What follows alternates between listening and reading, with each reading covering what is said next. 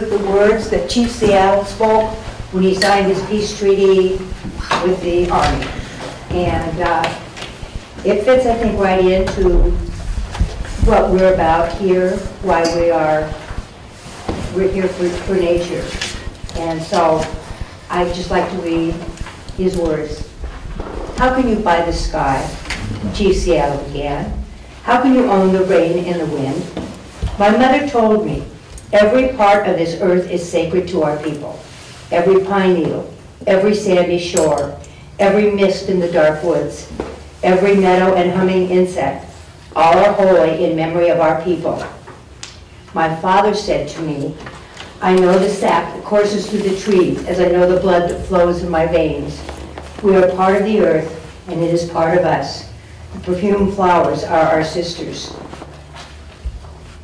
The bear, the deer, the great eagle, these are our brothers.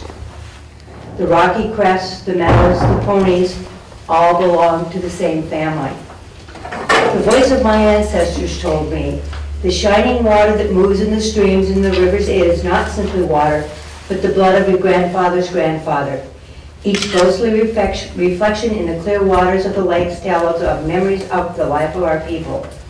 The water's murmur is the voice of your great-great-grandmother. The rivers are our brothers. They quench our thirst. They carry our canoes and feed our children. You must give to the rivers the kindness that you would give to any brother. The voice of my grandfather said to me, the air is precious. It shares its spirit with all the life it supports. The wind that gave me my first breath also received my last sigh. You must keep the land and air apart and sacred as a place where one can go to taste the wind that is sweetened by the meadow flowers. We love this earth as a newborn loves his mother's heartbeat. If we sell you our land, care for it as we have cared for it. Hold it in the mind of the memory of the land as it is when you receive it. Preserve the land and the air and the rivers for your children's children, and love it as we have loved it.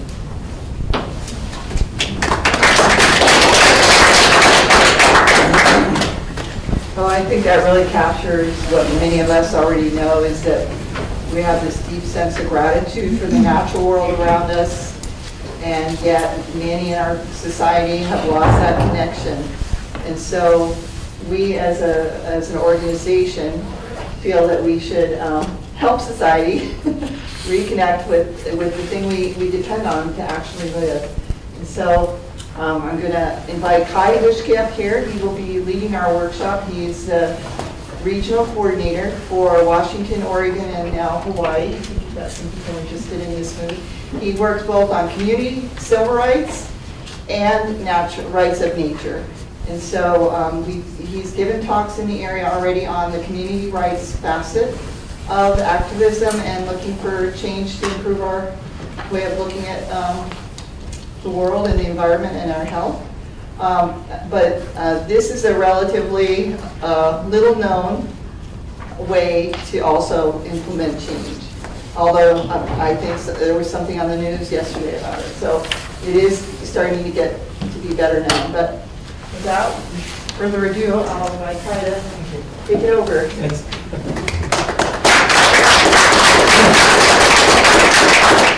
Apparently I have two gavels now.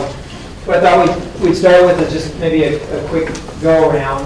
I know a number of you, but a lot of people I don't know here, and you may not know one another. So I thought what we could do is just your name, where you're from, and then in addition to that,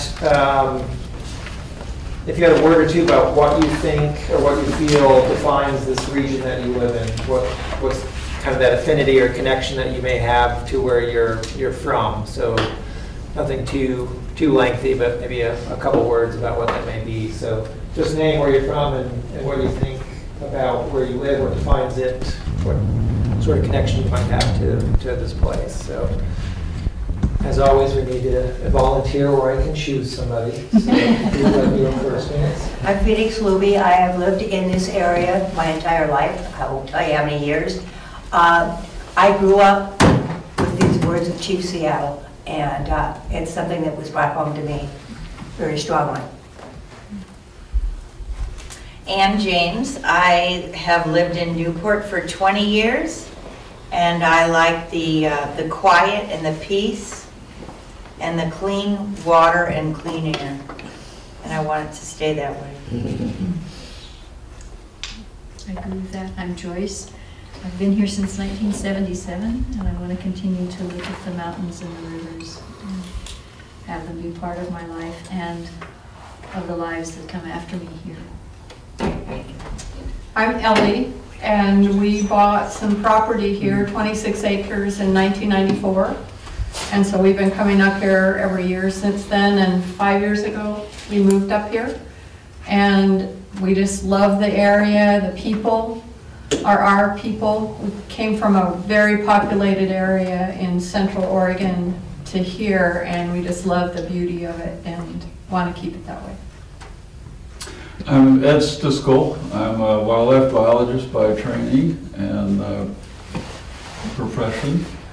And I think what I like about this area, besides the clean air, the clean water, the greenery, the wildlife, the wildness of it, I like the culture here. The culture is kind of slow, which maybe to the people that have lived in that all their lives, maybe they would look for something faster, but believe me, when you come from a bigger city, it's heaven. I'm John Enders. I moved to Newport in the summer of 2017, and I had been to Washington State in the 70s working in forestry. Moved back to Wisconsin, but I knew we wanted to come back here, so moved here in 2017, and I'm here because I love the natural surroundings. And I'm Andrea Forster. I've lived here about 4 years. Like Ed, I like the quiet. I'm from the other side of the mountains, and I don't think I could ever go back there. I like the quiet, I like the peace, I love the people. That's why I'm here. I'm Althea Sundal. I live in Spirit Lake, Idaho. And it's impossible for me to separate out the strands of my life from the history of my life here since 1982 and the experience of the environment and the climate here. Maureen Sundal, I'm also from Spirit Lake. I'd just say that water is the most important thing. I'm Heidi. I live over by Jewel Lake, and I've been here for 5 years. And I have a holistic retreat space, and so all the clean elements is really important to me: the air, the water, the land, the animals. I'm really curious how this fits into protecting some of the animals too, actually. Thank you for having me. I'm Elizabeth Eha. I'm from Sandpoint, Idaho. Moved there, is going my 3rd spring now here, and what brought us here was the fact that was the clean air and water and the quality of life, the community, the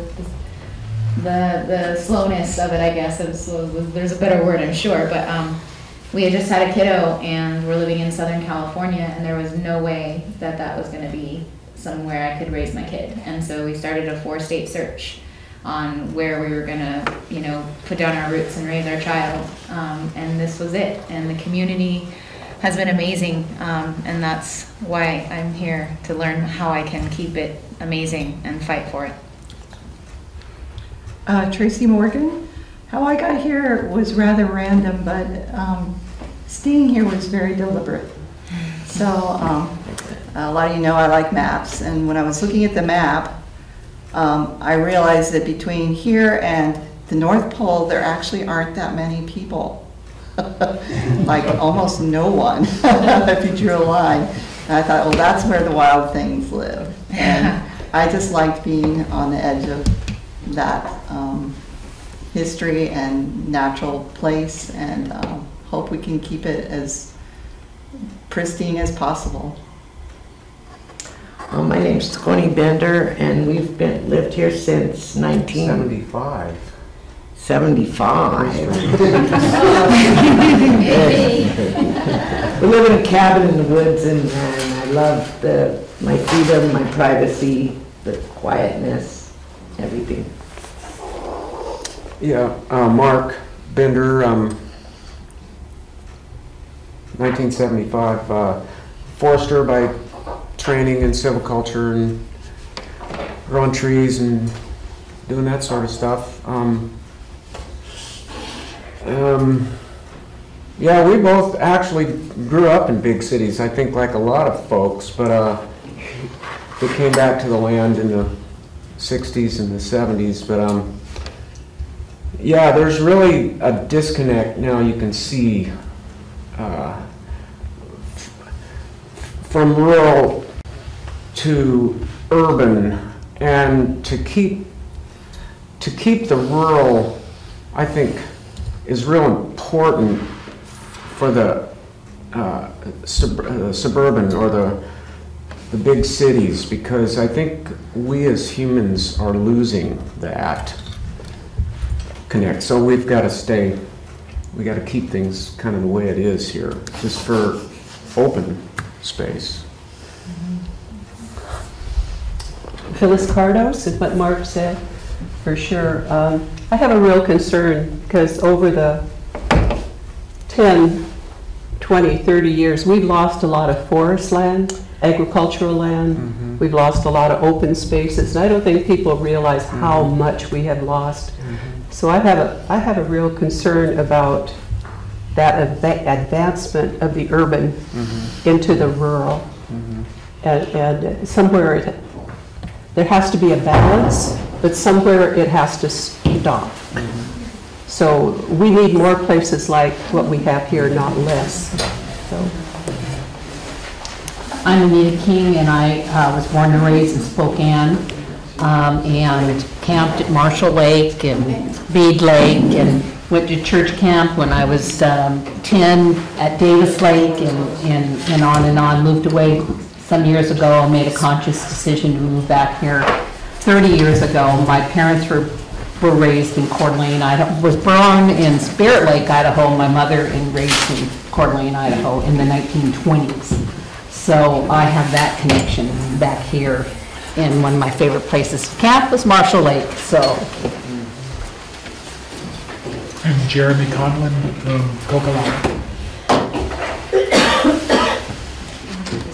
I'm Janet Conlon from Coquelin, and I do a lot of volunteer work with water quality in the North Idaho area. I'm Gretchen Koenig. My husband and I moved here from Ohio via Bellingham in 1973, and the reason we moved here is because we wanted to be in a place where there was a spirit that would take care of the land, and the Kalispel tribe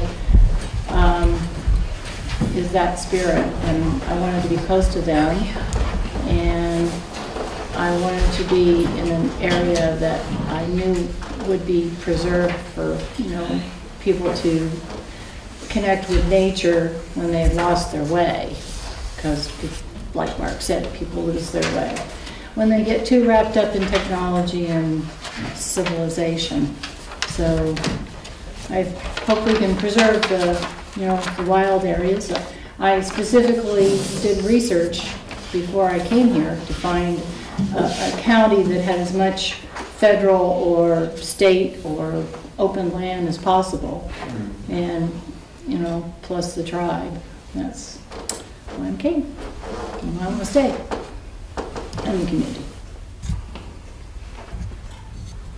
Pete LaPerry, Hoodoo Valley, 1983. Mother Earth first.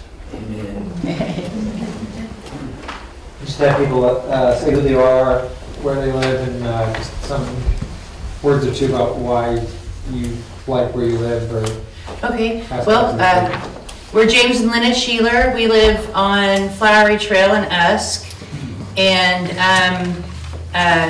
we have a great big piece of property that we've really tried to like used for the good, but we tried to like help homeless people and stuff and give them a place to stay and a chance to work for their rent. And they've really used us, stolen from us, and trashed the place out. And I think there's not enough recycling in general, and I'm here to meet other people that hopefully care about the earth and could actually, you know, matter in my life. So.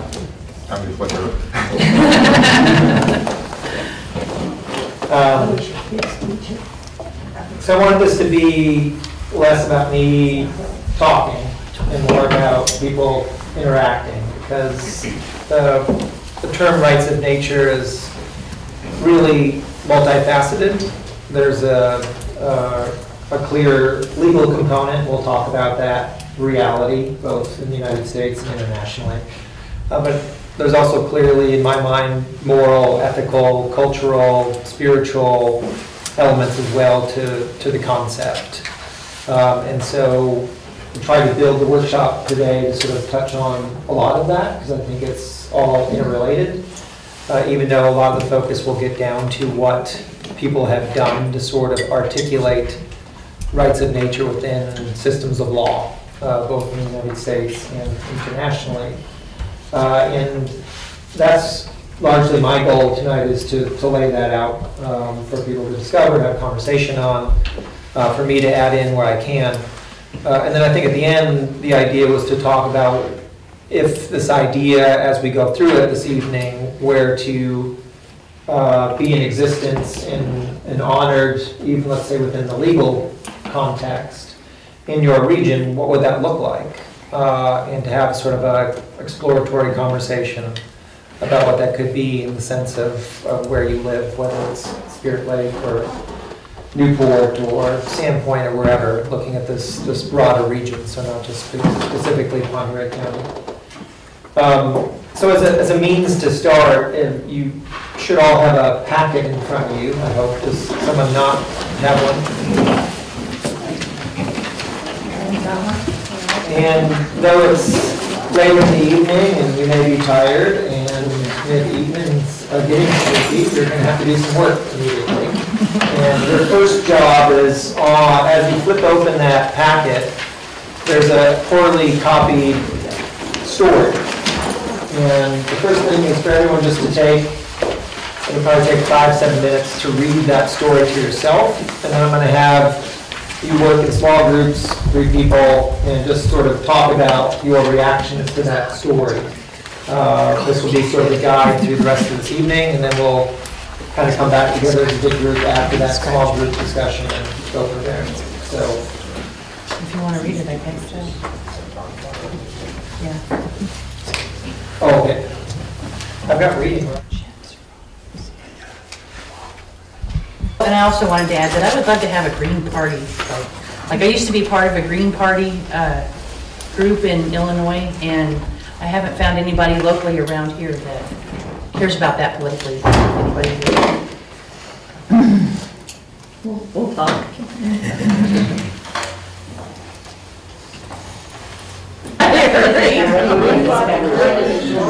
Sometimes you,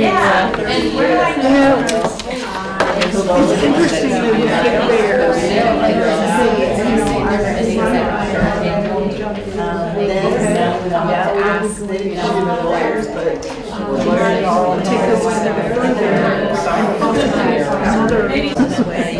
My thought was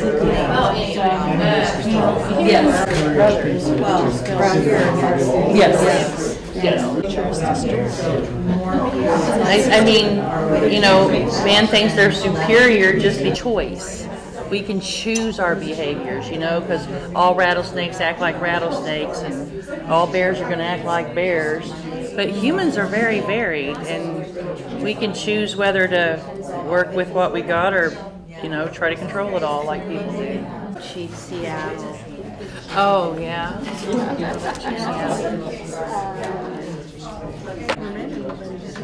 Is just concerned about taking care of the land. Oh, yeah. It's their livelihood. And using one color to paint any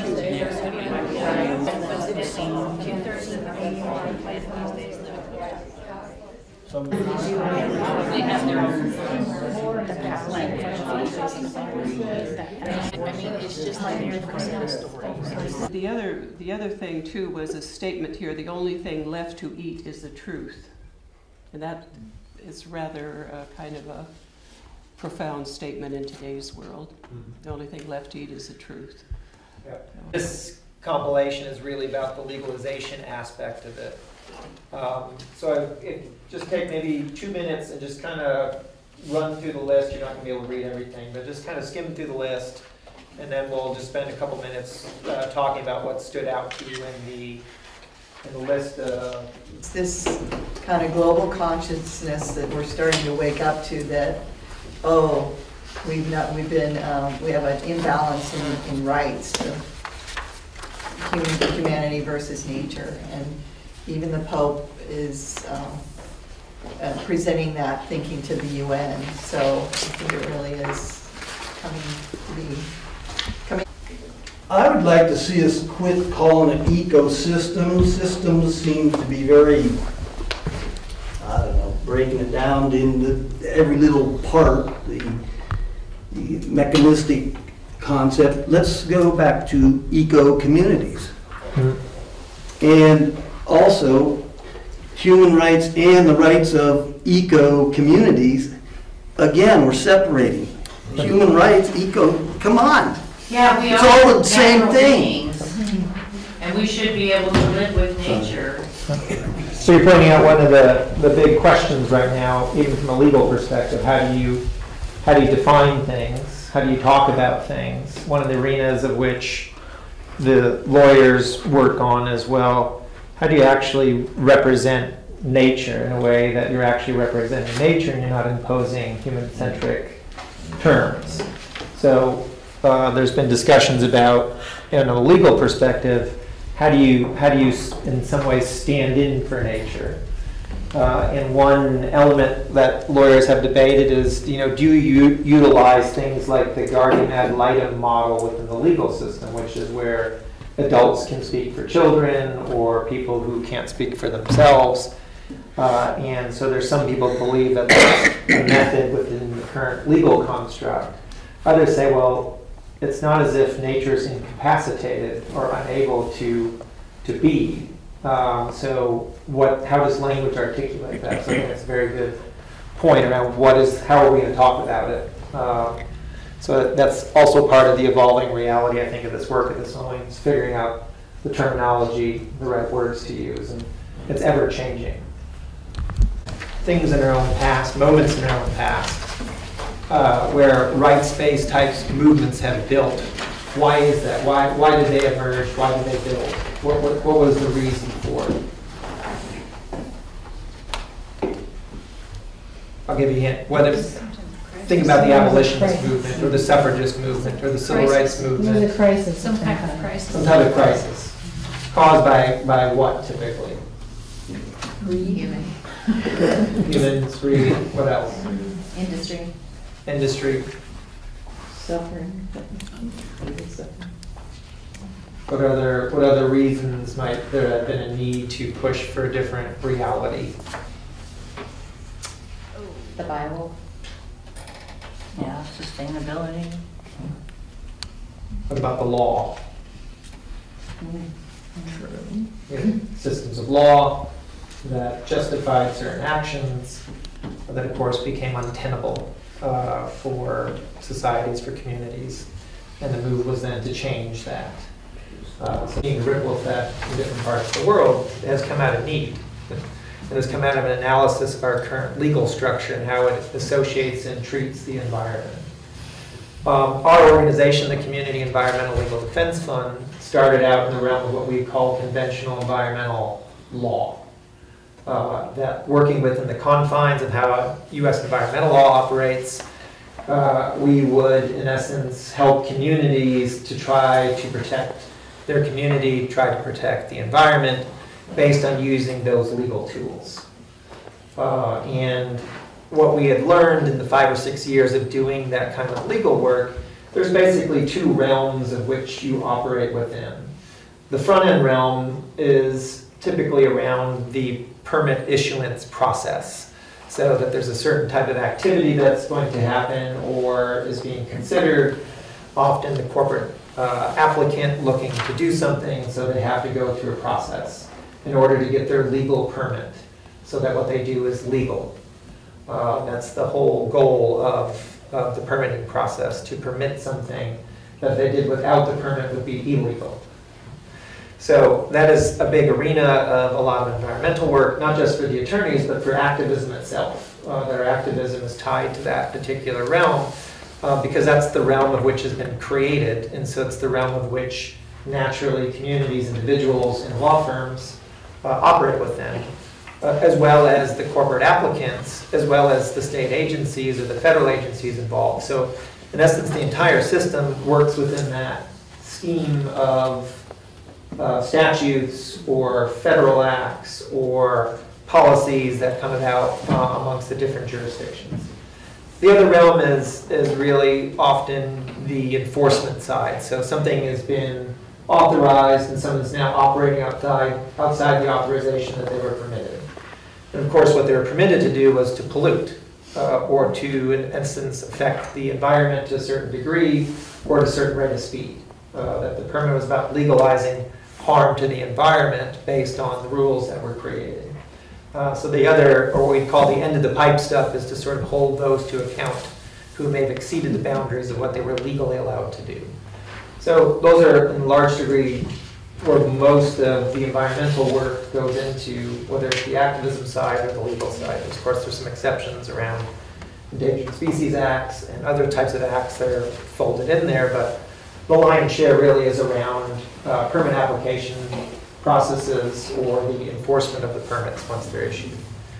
Our role in that as an organization was when we would get phone calls, not so dissimilar to me getting a phone call from people in this room about the situation around the smelters. We have something proposed for a community that we don't think fits in our community from all the different reasons that you can imagine.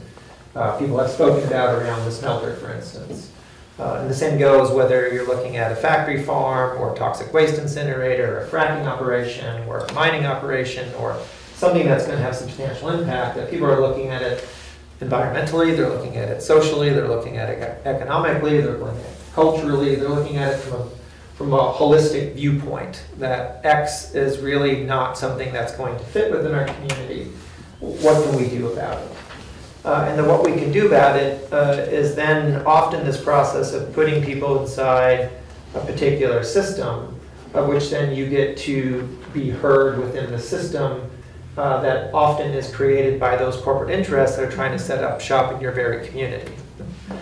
So if you go upstream in the process, the regulations that regulate a particular industry will come often from a state agency, which are often getting their orders from state legislation or federal legislation, fairly parallel.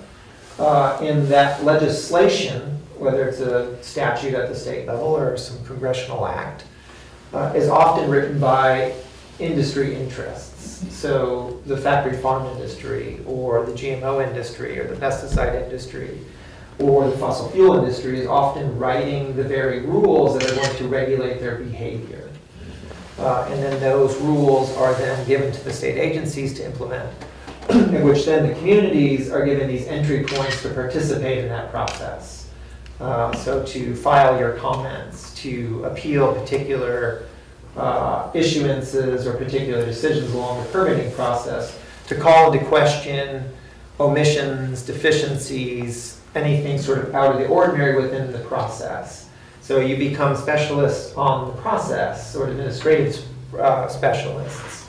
But what's left out of the equation is where's the community's decision-making power within that process to say whether we want this at all, let alone why should we participate in something that we don't even subscribe to. But the system is very good at forcing you into that arena because those are the official rules.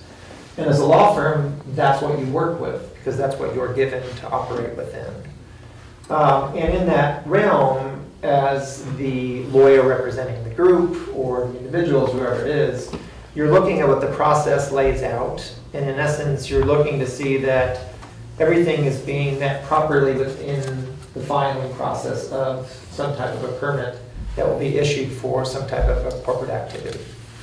And so you do, in large degree, a lot of, I guess you could call sort of proofreading, sort of comparing the regulations to the applications themselves to find something wrong with the application, which is what we did for 5 or 6 years. We did that kind of work, in essence, on behalf of the community, on behalf of nature, to try to put the brakes on these projects that would have these kinds of impacts, again, environmentally and otherwise. And we were very good at that, not because we had some brilliant collection of attorneys. It was merely because, one, we showed up, which in large degree, what happens in a lot of cases, no one shows up. So the permits move through the process and get their permits issued. And even when you do show up, it's merely about looking through to make sure that things match up. You know, did they submit what they needed to submit? Is what they submitted current? Did they have the right person even sign a particular bond related to something or another? So you're merely going through trying to find something wrong with the paperwork, basically. And often you can be successful, and we were very successful in doing that. But in a process like that, eventually, if those things are correctable, the permit will be issued because you run out of things to argue. Because there's no longer anything within the process of what you can do to stop the process itself. Even if you made it go back to a starting point or back further in the process or have to put more time in, it became a game of which you were hoping you were frustrating the applicant to the point where they didn't want to show up. Because our system of law basically leaves that as one of our only real options, if you want to work within the system itself, is can we frustrate them enough that they go somewhere else, or that they give up? I see a lot of people smiling and laughing. It sounds familiar. Unfortunately, in so many realms, the applicant doesn't go away, and the applicant eventually gets their permit issued because they've met all the requirements. Again, understanding that largely the process itself came from them in the first place, or had a high degree of ability for the project to move forward because the legislation adopted was all about really bending towards the corporate activity as being the higher good within how things work, and that the realities of the community or the realities of nature itself are lesser or perhaps not even considered at all. So another thing to remember about our legal system today, and to put it in context of today's topic of rights of nature is basically seen as property under our system of law. Nature has no rights. Okay? It's seen as a thing. It's lifeless. It's in some ways no different than the corporate form, no different than physical property in the sense of building. It is property. In some ways, it's less than that. That other kind of privileged property that I mentioned earlier really in some ways is superior to that of nature itself. And so you can see in processes of permitting smelters or permitting factory farms or permitting fossil fuel extractions, why it's so difficult to really do the environmental protections, even with environmental laws being in place, if they're actually bent towards those activities being seen as a higher good within the system. So this is a world we worked in for 5 or 6 years and eventually stopped doing that. Even though we were very good at challenging permits, the on-the-ground reality was something very different.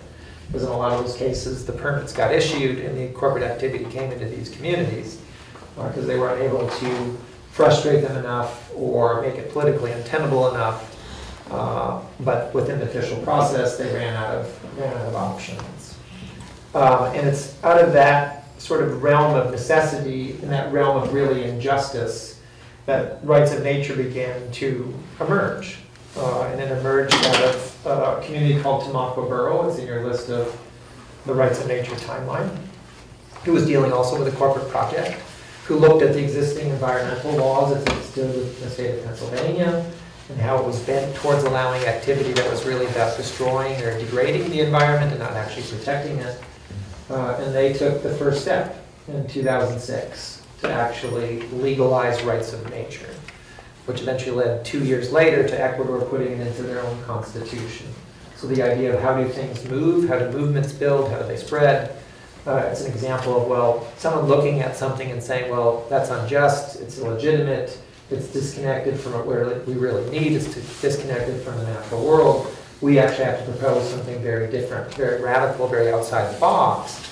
And perhaps in doing so, maybe somebody else will do it. And in a large degree, the world that we work in now is really still built on that sort of ridiculous statement that, well, if I do it, maybe somebody else will do it. And in large degree, that's where things sit. We'll talk more about that later in a different context. So you have a legal system that doesn't see nature but as property. You have a legal system that wants to see nature really as a thing for use of humans and not as a living, breathing, sentient, community, to not use the word system, that should have the right to exist, persist, naturally evolve on its own, exclusive of human communities, for instance, and as well as connected to human communities. But that's not the system law we have today. And so you can see how people, just as people have recognized that African Americans were not property, that women were not property, that needed to change, the conversation needed to change, the discussions needed to change, the idea needed to get out there. And in all those efforts to actually shift things that were seen under property as law to actually being rights-bearing, they ran into the same kind of things initially, that people didn't conceive of it initially. Because why conceive of it if it's not seen in the same level as you are? You wouldn't even have that enter your brain. But some people eventually started to put it out there. And of course, as one can imagine, there was resistance to the idea of women having rights, for instance. What a ridiculous notion that women should have rights. That's not so long ago, but that's, you delve in history, I'm sure there's some of you that have, that's a very similar parallel to what the environment sits in today, whether it's the United States or elsewhere. If you flip to your packet and go past that timeline, part of the reality of the world we lived in, one of my colleagues called that particular phase of our existence Groundhog Day. Has anyone seen the movie Groundhog Day? Where you just wake up and it's the same day over and over again? That's kind of our existence for 5 or 6 years, was we kept doing the same thing. It was like almost the same day with basically the same result coming out. There's a better example in written form that was put together a number of years back now by a woman named Jane Ann Morris. So if you have your packet open to her, up top it says Current Environmental Laws and Activism, where she sort of lays out not just the legal reality, but sort of the cultural society and then sort of the activist reality of what was happening back when she wrote this. But I think as we go through the bits and pieces that are here, we'll probably see parallels still in motion and in existence today. Again, this is a number of years later. So we're just this is excerpts of about a 3 or 4 or 5 page article that you can find online. But I pulled out a few things here just for us to read and kind of hear the echoing of the words of Jane Ann Morris. She also is considered a corporate anthropologist, which is sort of a weird thing to put together, but looking at this idea that under our system of law, for instance, corporations are persons. So they've been ascribed constitutional rights the same as persons, same as people. And so it's not so far-fetched, I suppose, that you would need a corporate anthropologist to talk about that reality and how that works against us in trying to do the work we try to do within our communities. So do I have a couple, maybe a first volunteer to do a little bit of reading to the group? Liz, if you want to read read the first 2 paragraphs there, the longer one and the short one. Sure. Our campaigns follow the gambling addiction model. The last bet didn't pay off, but the next one might. If we just had a new improved tripod, 3 more experts, more labor or church support, 10 more elected officials on our side, 100 more people at the demo, or 1,000 more letters in the mail. Who are we kidding? We are just doing the same old thing over and over again and fooling ourselves that it might work next time. We are stuck in a feedback loop where our failures are interpreted as signs that we should repeat our failed tactics but try harder. This is what it is to be colonized. Have another reader? And if you want to read about 1, 2, 3, 4, 5. How about the next 6 paragraphs? They're all pretty short. Many of our groups are organized to save wolves, butterflies, trees, prairie flowers, rivers, deserts, or estuaries.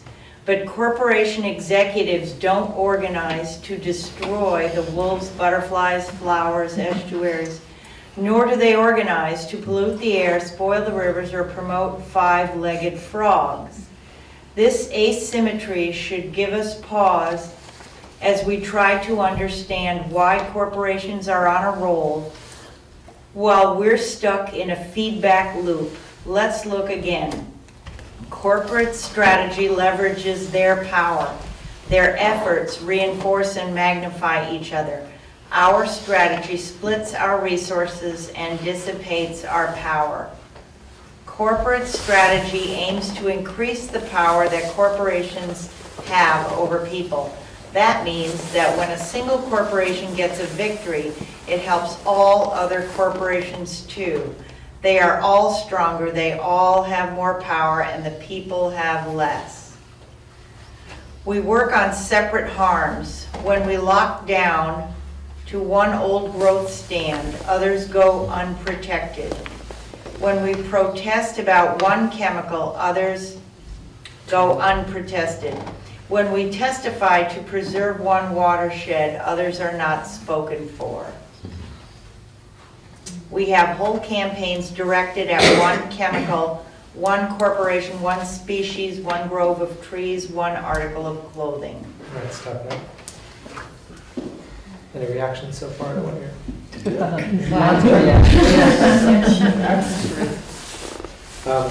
Another reader? John, why don't you read that next, up to, or read all the way to where it says this is being colonized. The next page. We have a strange, but it's the law syndrome. Why can't we bring up important issues at EPA hearings? It's regulatory, administrative law. Why can't we get our views accurately presented on TV? It's corporate, private property law, and FCC regulations. Why can't we imprison corporate executives for what the corporations do? It's liability law. So what do? We toe the line at the EPA hearing. We dress up as animals to get a moment on TV. We let lying corporate executives lie. That is, we work around the defining laws that are the groundwork for a rigged system. We're looking for favors, lucky breaks. We don't even dream of control, yet we call this a democracy. This is being colonized. And then the last 2 paragraphs. Anybody else want to read? What regulatory law regulates is citizen input, not corporate behavior.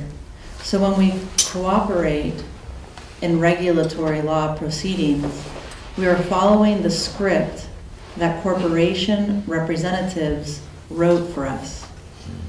We're either colonized or we're collaborators. That the regulatory agencies fail to protect the public is clear. Why they fail is another matter. Janet Morris said to one of my colleagues that she said all that environmental laws regulate are environmentalists. Because they make us predictable. Which is, again, not an attack on any individual in the sense of why they do it, but if you have a system that forces you into a sort of a predetermined destiny in large degree from a legal perspective, doesn't it sort of echo what people always attributed to Einstein, his definition of insanity, that we just keep doing things over and over again expecting a different result, because I'm sure no one could argue that cumulatively speaking, where we sit today, it's not a very pretty sight out there, even though perhaps this region of the world or the country is still in pretty good shape. Collectively, where we sit, pretty much hanging on by a thread. Largely because we continue to, I would say, be disconnected from the natural world. and we keep authorizing either the extraction, the pollution, or the destruction of it for the sake of feeding what another colleague of mine used to call the endless production of more machine, so that we have this mentality that there's endless production of more needs to happen. And if that's the system you have, and that's the system you subscribe to, and that's the system you believe in, well, that system's working quite well. For others that don't see that or see what's really coming of that, then the question is, can we actually have true sustainability within that kind of system, or other types of questions? I think what started to come out through Rights of Nature as one means is people saying, well, no, something new has to emerge.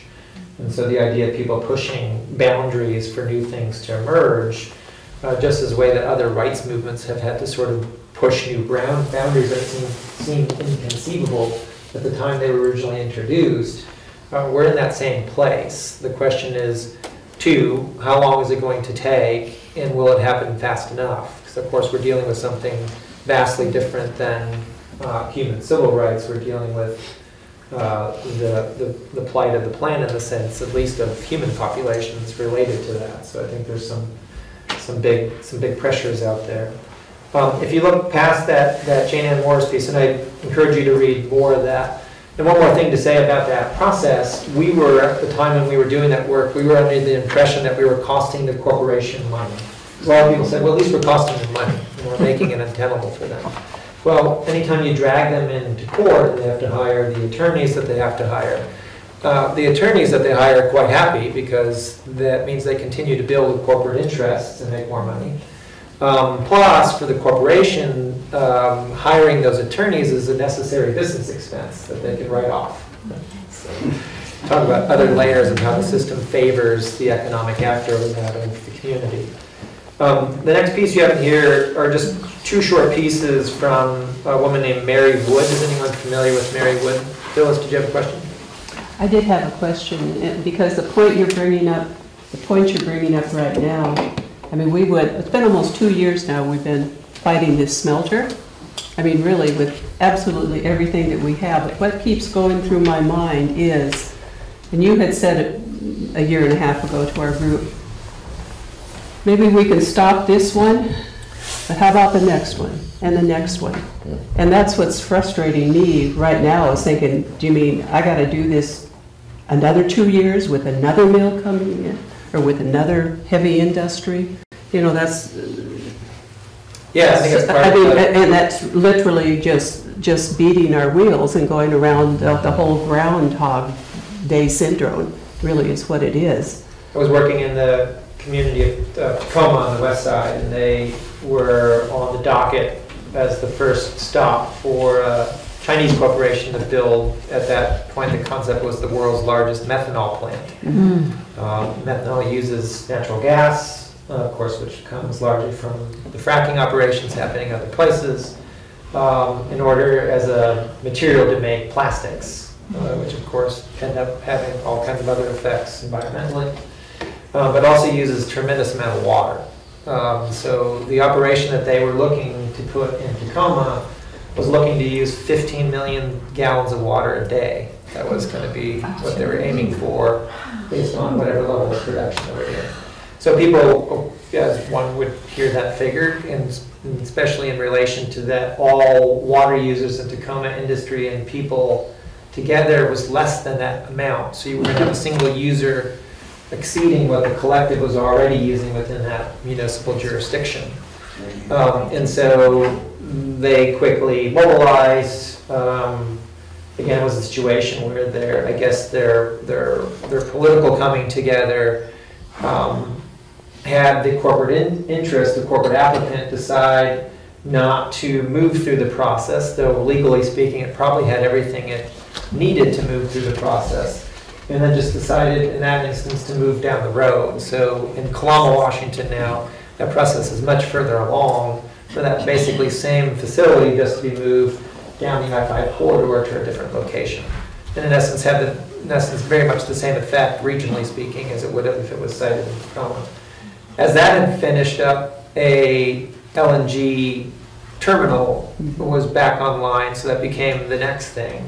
And that was already much further along in the process, and it's fairly close to being a done deal. But to your point, all right, we fought this off, the next thing you know, we're having to deal with this thing. So that's part of, I guess, the efficiency of the system, is to be able to do that. And on the community effect is, you know, what sort of energy resources, just energy level is there to continue to do the next thing, and why should we be the ones that have to carry the burden of proof?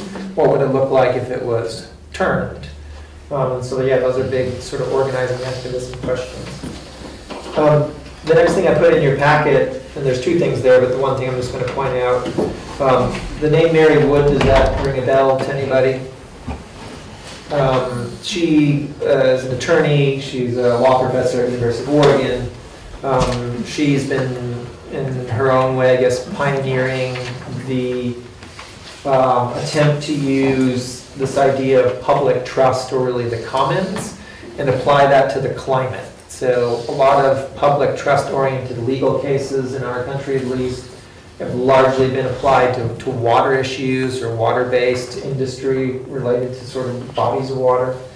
And so she's making the argument that it can be used for climate protection or climate change related work.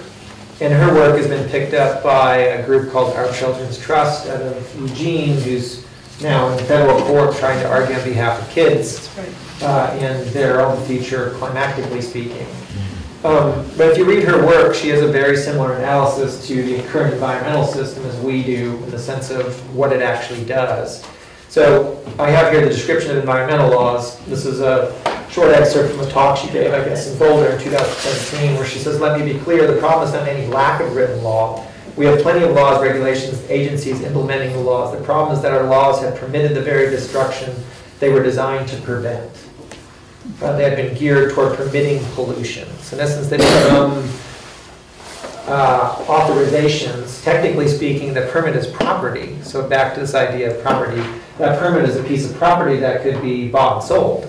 So if someone has a permit, they feasibly can have someone else pick up that same permit because it's a piece of property. And that these permits, these pieces of property documents, are really about the authorization to destroy the environment. Saying it's okay if you let so much air pollution or so much water pollution or this pollution or that pollution.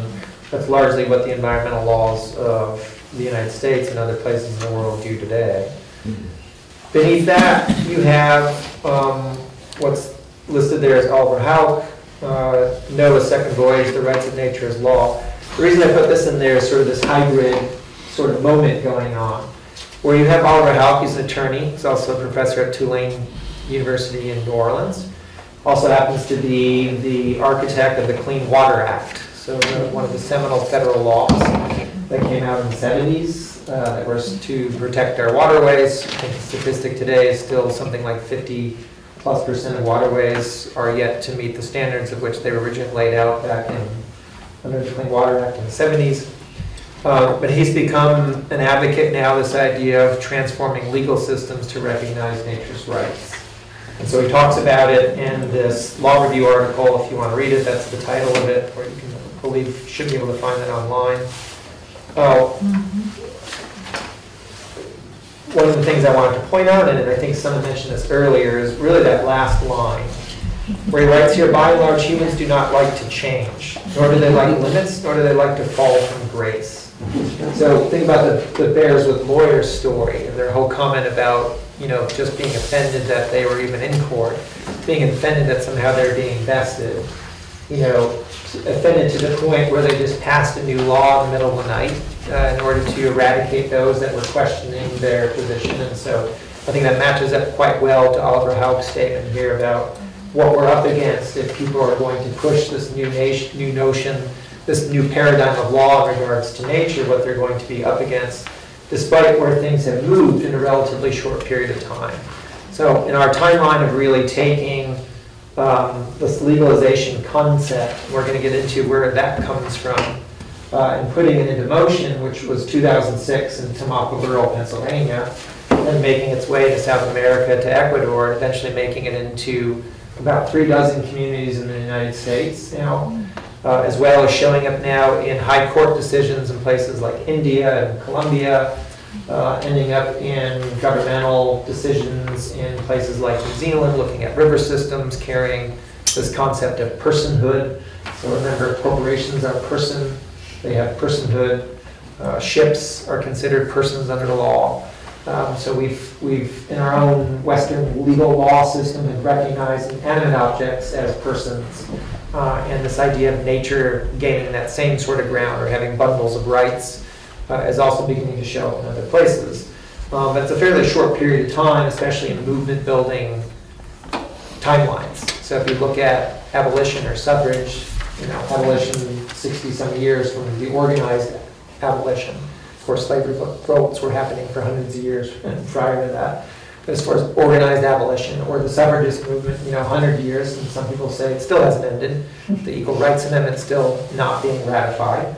But you can see how long it takes to move things, that this is really culture work that has a legal component, but it's really culture work. And I think Hauschke is right in pointing out how difficult it is when the dominant proponents or the dominant benefactors of the system are forced to sort of have to view things differently, why that is so difficult. But that's in large degree what is currently happening under rights of nature today. So if you flip to the next page, where it says evolution of the legalization of rights of nature. Part of what we try to do when we do these classes, yes? Is this a good time for a break? Yeah, do people need like a 5-minute break to get up and stretch? We kind of promised them a little. Yeah. Let's take it. Use of it comes from a guy named Christopher Stone, who wrote a book in the early 70s about should trees have standing. And for those who like to read law review articles or read that aspect of history, you could read the book. There's also a short article by that name online that you can find. And his view of this idea of nature and rights and the legal system made a debut in the Supreme Court. So there was a case that went in front of the Supreme Court. I think it was called Morton versus Sierra Club. And it was a case of which, in the dissent, often will, if you dig again also into law review articles, especially around corporate rights and things of that nature, it's really the dissents that are sometimes far more interesting than the affirmative opinions written. But in that dissent, written by actually Washington State Supreme Court Justice William O. Douglas, he wrote about this idea in that dissent, and that idea had come from Christopher Stone, as he explored this idea of what it would look like and why moving that direction was necessary when it came to protecting the environment. So just as a means here tonight, and I always forget that when I do these things that regardless of how we seem to put these things together, in some ways, no matter how much time we have, that a lot of what comes out is sort of like trying to drink from a fire hose. So apologize for that. In some ways, it's the nature of where we're at and trying to get as much information out as possible. So there's just a couple things from what I printed off here that I wanted to highlight. And it's the first paragraph under that heading of Christopher Stone, Should Trees Have Standing? I'm going to read that, and then we can just talk briefly about what you hear there. He said, in Descent of Man, Darwin observes that the history of man's moral development has been continual extension in the objects of his social instincts and sympathies. Originally, each man had regard only for himself and for those of a very narrow circle about him. Later, he came to regard more and more, not only the welfare, but the happiness of all his fellow men. Then, his sympathies became more tender and widely diffused, extending to men of all races. Language is interesting. To the imbecile, maimed, and other useless members of society, and finally to the lower animals. And this is a quote I think he pulled from someone else. It's not Stone's words. And sorry for the poor copying there. We can eliminate the footnote references. And then he says the history of law suggests a parallel development.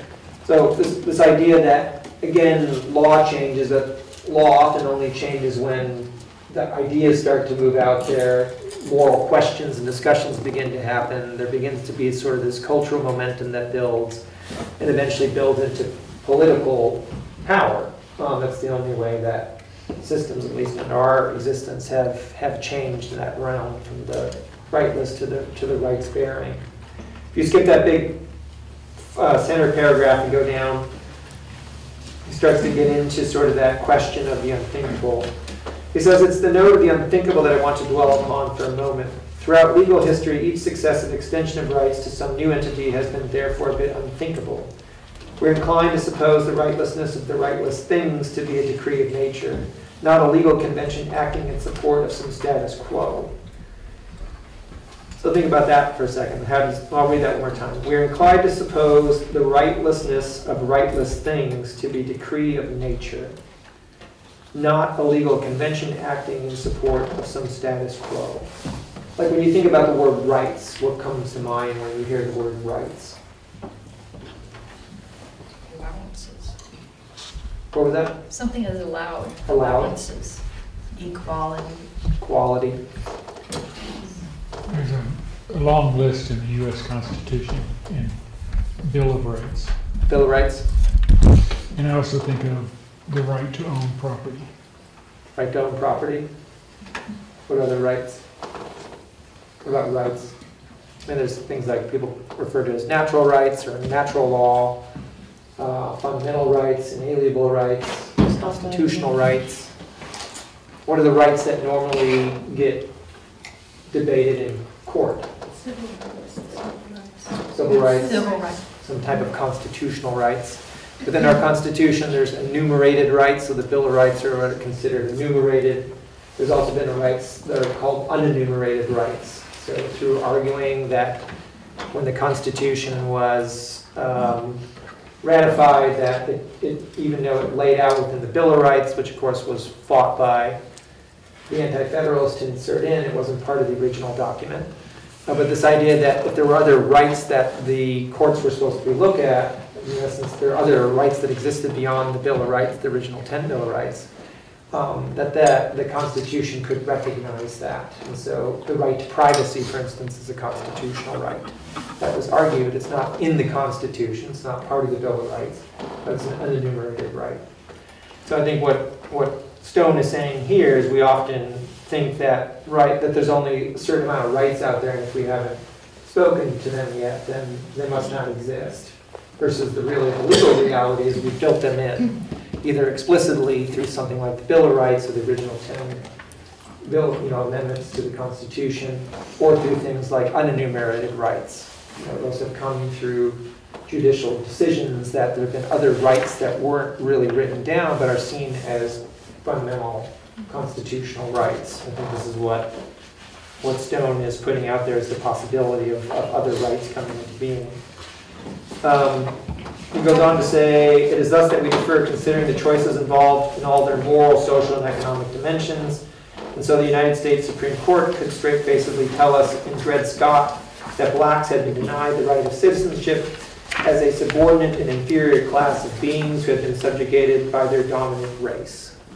So think about that in the trajectory of our own history. Of course, at the time, African Americans were property under the law. It was a time when a slave was murdered. It wasn't murder. It was a property crime. You destroyed someone's property. That's how the legal system looked at it. Of course, people started to argue, and people have been arguing, that there was something morally and ethically unjust about a system of law that viewed other human beings that way. But it took time eventually for the legal system to recognize that. So his point is you had cases at which recognized that, and then not so, well, quite a while after that, but in some schemes not so long after that, it shifted because it went from being rightless to rights bearing.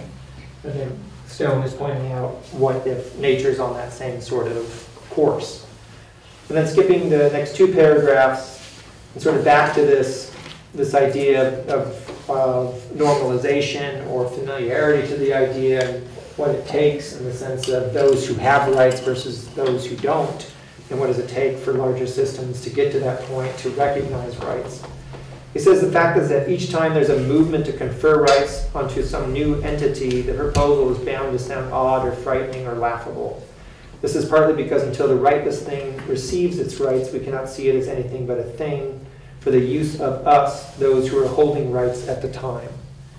And then kind of in the same way, in the next paragraph, it says, there's something of the seamless web involved. There will be resistance to giving the thing rights until it can be seen and valued for itself.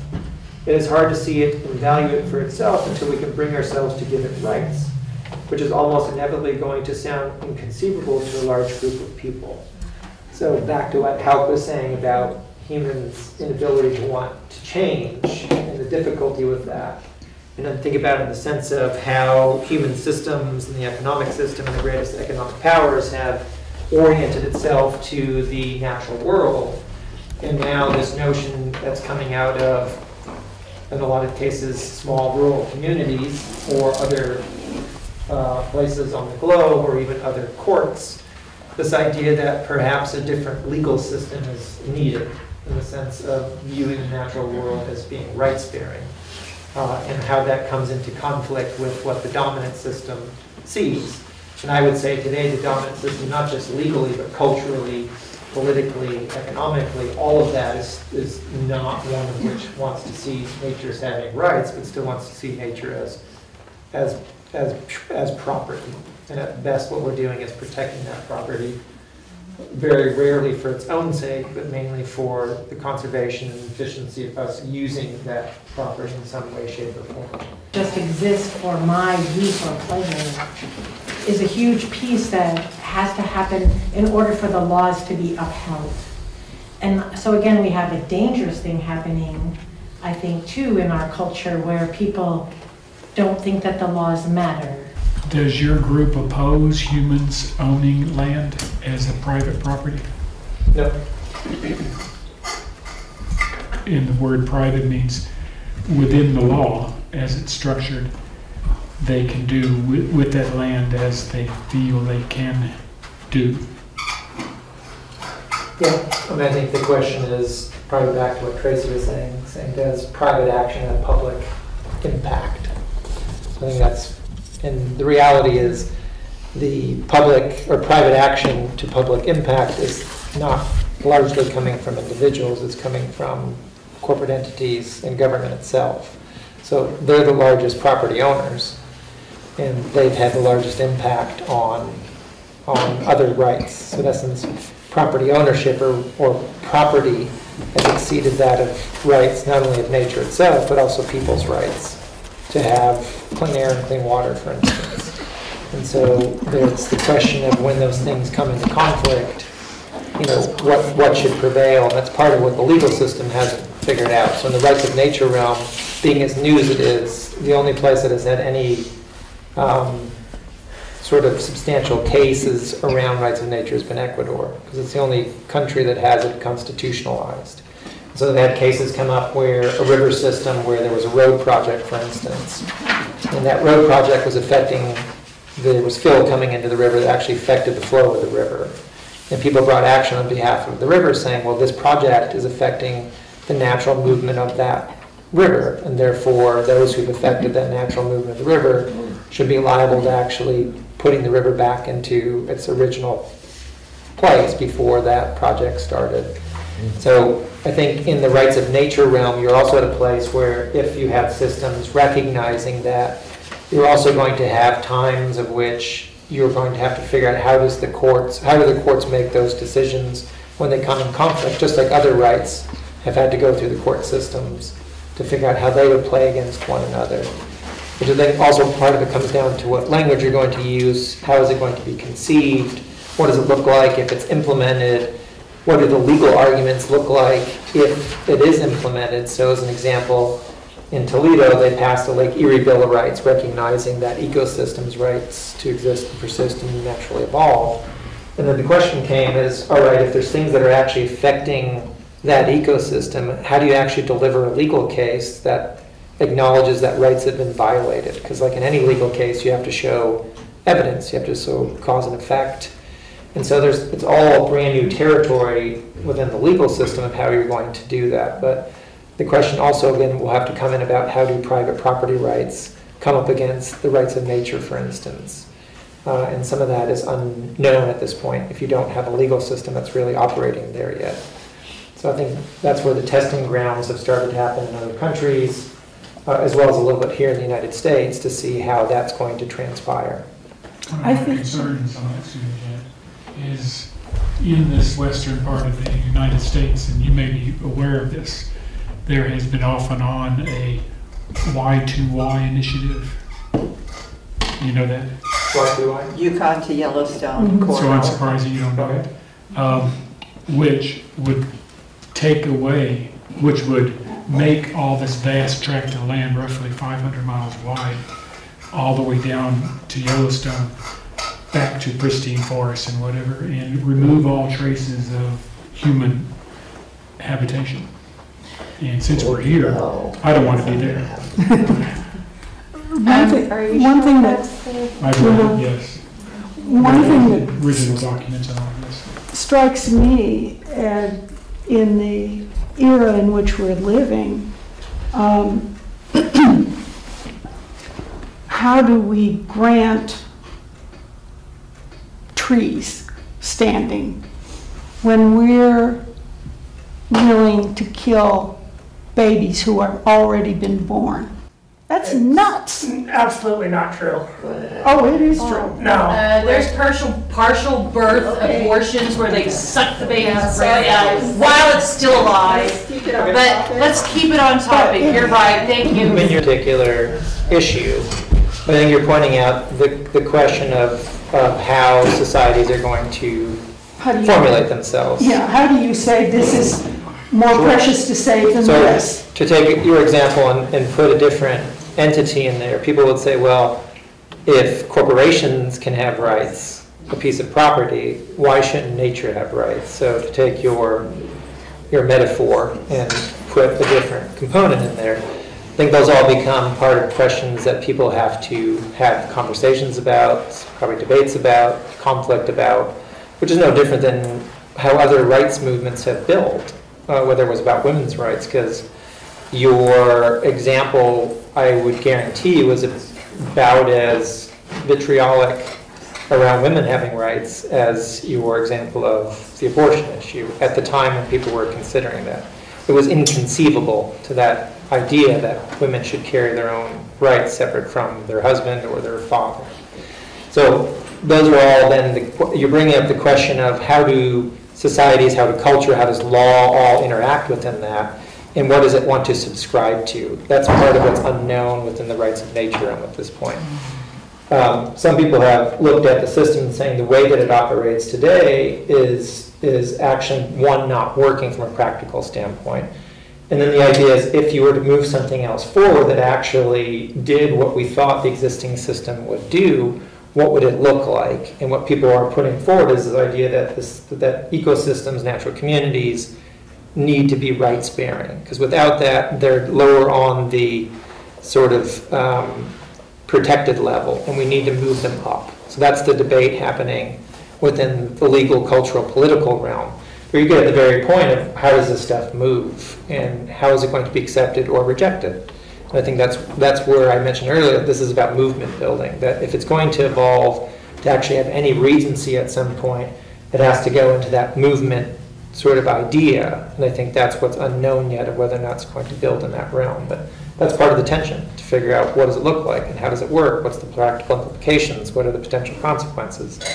And so these are the things that are just being discovered now as people have started to sort of put that idea out there.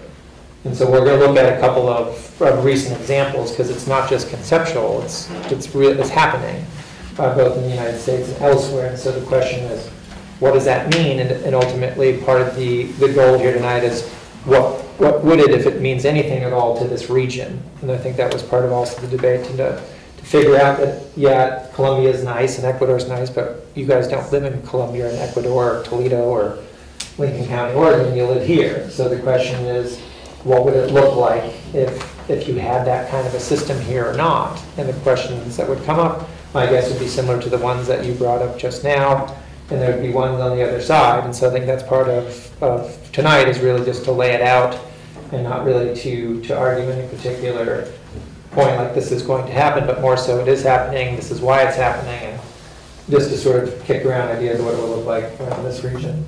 What I want to say about the forest is to leave it completely alone and untouched by man is not the right answer. Because we are indigenous beings, we are meant to work with the earth. If we actually have way less forest fires when the little man is allowed to go in and clean out the dead wood. And then when there is forest fires, it's easier for the firemen to get around because they're not tripping over all this dead wood. And leaving all that dead wood just totally increases the bugs that are killing the wood.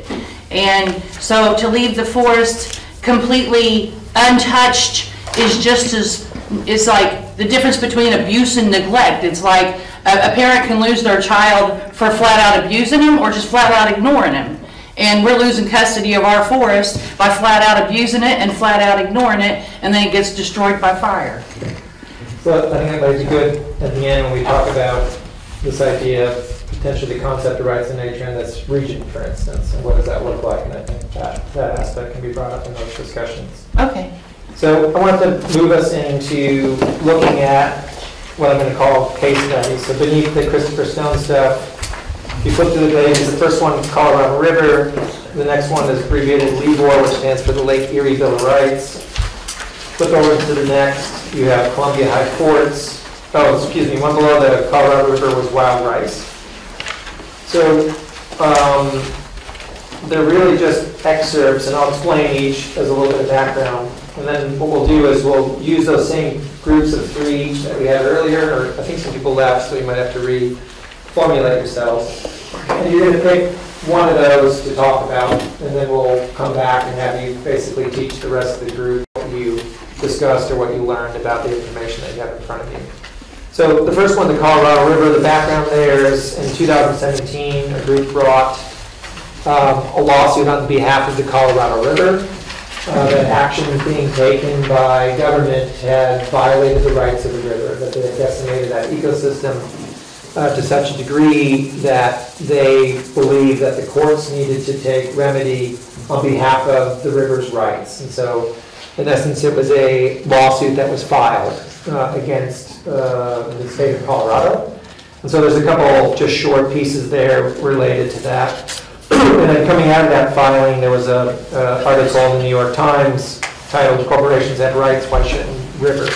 So this idea of when people talk about rights in nature and other entities having rights, and sort of this kind of more open debate about this concept. The next one, called Wild Rice, is about a recent law adopted by the Ojibwe tribe. This is about protecting the wild rice that they not only have an economic connection to, but a spiritual connection to. And also the reality that there's a physical threat happening within their environment with a pipeline project coming through. And so there was an urgency, in essence, to transform their tribal law, in this case to recognize a particular species and what that species was connected to. LEBOR, which stands again for the Lake Erie Bill of Rights, that just happened in the end of February. The city of Toledo voted on adopting the rights of Lake Erie into their local charters, their local constitution, basically, of their government. And so there's a couple of headlines from that, and then a quote from a political science professor speaking to what just transpired. And just so you know that the fourth case study has the most to read through, so for those that don't want to read the next one. I threw in two decisions from the high courts in Columbia. So two different cases, one in 2016 and one in 2018. The High Court of Columbia recognized the rights of the Toronto River, so river ecosystem, and in a more recent case, the rights of the Amazon forest itself. And so I took excerpts out of a translation, obviously it's in Spanish, but this is an English translation, of what the courts were saying about this idea of rights of nature, what that means within how we connect to the environment. And ultimately, even there were mandates handed down to the government itself to take action in a prescribed amount of time. That what you've been doing not only is not working, but it's contributing to the destruction of those ecosystems. And now the court is mandating that you actually take action to rectify that. So some pretty significant court decisions coming down around those two particular ecosystems in that country. So, Colorado River, wild rice, Lake Erie Bill of Rights, and then decisions coming out of high courts in Columbia. If you want to work again in groups of 3, and pick whatever one you want to pick, and spend about, 5-7 minutes going through it in some more detail and having some discussion about it, and then we'll have the reality in the sense of if people are interested, there's still skepticism, and in the legal sense, in some ways rightfully so, because we have a system that's not built to recognize that. And then there's going to be the reaction of people wanting to paint it as absurd and crazy. So back to what Stone was saying, well, it's difficult for someone to see rights within the rightless thing. That's a natural sort of stage. One interesting to point out in the contrast of the two is the Colorado River lawsuit, of course, came in as just a lawsuit. So keep in mind, there was no law of which they were sort of basing it on. It was purely trying to make a constitutional argument. So in some ways, that unenumerated right type argument around rights of nature. Lake Erie, it was about adopting a law, but 2 years later, the reaction was quite different than from the Colorado River lawsuit. So in 2 years' time, the overwhelming media that came out had a much more favorable tilt towards the idea of what the people in Toledo did. And not just in the United States, but internationally. So it's very interesting if you back up from just a climatizing sort of manner, how quickly in some ways things turned the corner about people chewing on this idea of rights of nature within a 2-year span of time, from the Colorado River lawsuit to the adoption of the Lake Erie Bill of Rights. Where it goes from here, who knows, but just in that comparison, it was quite interesting if you delve into it deeper. John, what did your guys? So we did the wild rice. Okay. And so the Ojibwe have been fighting a pipeline through their wild rice, and they are, it says here that it appears to be the first time in the United States that a plant species has been granted legal personhood. And I don't know if has that actually happened, that it has been granted. I'm not sure if that's exactly. So they drafted a law within their tribal constitution. They adopted a system of law that is, speaks to human use, but also to the reality of that plant species having rights in the sense of what it's connected to. It's beyond just the individual plant, of course, but the ecosystem of plants there. But yeah, it's the first time that any jurisdiction, in this case a tribal government. So it's a tribal government. Yeah. So, but anyway, it sets an interesting precedent, I think, because, and there's a cultural connection there too with the way of life. So people need that to survive, or it's very important to their survival. Okay. And that's, to me, it just seems like it could be a good approach to establish cultural and way of life connections to some of the natural resources.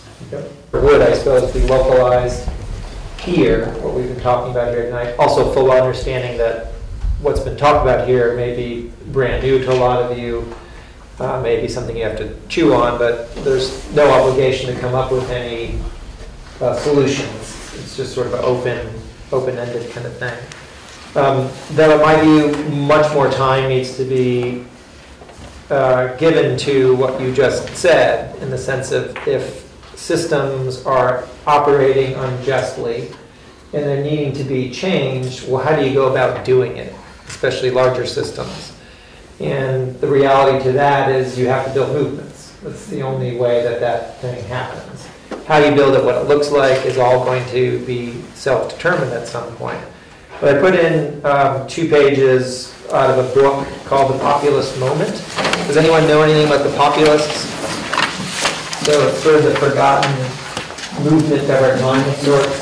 It was really the agrarian revolution in this country. So a lot of small farmers from all over the country were looking at how the economics were working with farming and how the larger interests, the railroads and such, were basically holding them hostage. This is how cooperatives started to be formed. So it's try to build economic power amongst the small farmers so that they had better bargaining power. You know, the Grange movement, all that stuff came out of that era. They built a pretty substantial beginnings of what you could call a people's movement at that time. They had, I mean, hundreds of thousands of lecturers going out to speak. I mean, it was a phenomenal, what one would call, in Goodwin's terms, was the author of this book, a real democratic movement. So he talks about this in his book. If you want to read his stuff at all and don't want to read the full book, you can find his introduction online. That's worth reading if you want to read about this idea of movements. The only thing I want to talk about is on that second page where it's listed movement stages. You can spend more time reading that. Where he talks about how movements actually build. And I bring this up because I think it's very much related to if people are going to build the notion of rights of nature into something operational on a structural level, it's going to take a movement to do so. So in Goodwin's analysis, movements have 4 stages. And the first stage is what he calls the creation of an autonomous institution where new interpretations can materialize that run counter to those of prevailing authority. A development which, for the sake of simplicity, may be described as the movement forming. So you have a different take on how systems could look. And so it's the movement forming. His next stage is the creation of a tactical means to attract masses of people, the movement recruiting, so actually bringing more people in. The third he calls the achievement of a heretofore culturally unsanctioned level of social analysis, the movement educating. But this broader analysis of what needs to be done and where we're headed towards, whatever it may be. It's not just rights of nature, but anything that may need to move in that way. His view is how it builds. And the fourth is really the creation of institutional means whereby the new ideas shared now by the rank and file, the mass movement, can be expressed in an autonomous political way. The movement politicized. So eventually all movements get to that point where there's enough political power to actually move through and actually change things structurally. So if you start to analyze any sort of people's movements in the United States, that's all how they all have really built in that manner of being successful to change the actual structure of things. And then my last thing is in the idea of how you get there. Really the first stage is the individual, that if you don't think it's possible, you're not going to get involved. So that self-doubt, we call it the black hole self-doubt, needs to be overcome. And once that's overcome, then there's possibility. And then with possibility, you build probability. And so in the example of Lake Erie, the 2 people that were principal in moving that had no idea what results their effort would have, but it's had massive ripple effects around the globe, basically.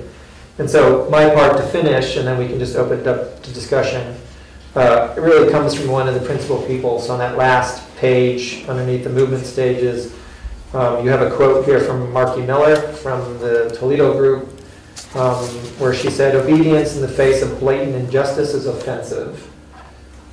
Obedience in the face of our own extinction is simply unacceptable." So it's the mentality that they've taken on that I've seen with other groups, and not just in the rights of nature realm, but looking at broader community rights, whether it be civil, economical, otherwise, that there's this need to keep pushing forward, that doing so in essence means giving up, and that there's this degree of disobedience that has to form if you have systems of law that are operating illegitimately.